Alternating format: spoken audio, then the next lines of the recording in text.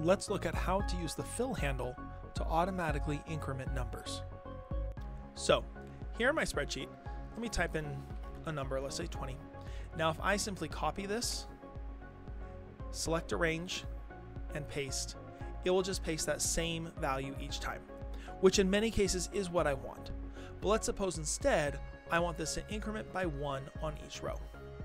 So instead of pasting, I'm going to type in 21 here to start my pattern. I'm going to select both cells to tell Sheets that this is the pattern to follow.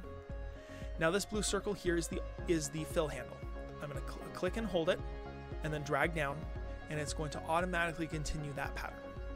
This works vertically as well as horizontally and works with negative values as well. So if I type 19 here and drag horizontally, it will continue the pattern.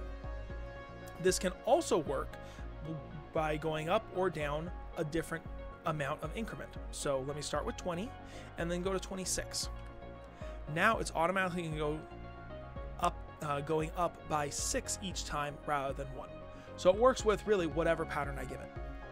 It also works if what I have is a text string with a number inside of it. So let's say ABY1. Now if I drag, it will increment the number inside of this cell even though there's text in it. And when using text, I don't need to start the pattern. I don't know why, but Sheets recognizes the pattern anyway. Same thing though, I can also, let's say BBY19 and then BBY18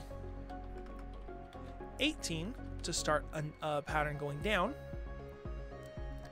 And that goes all the way down just like I would want. So a lot of cool things you can do. If you do not want it to increment, just copy, select the range and paste. If you do want it to increment or decrement, just start the pattern and then use the autofill handle to fill out the entire range.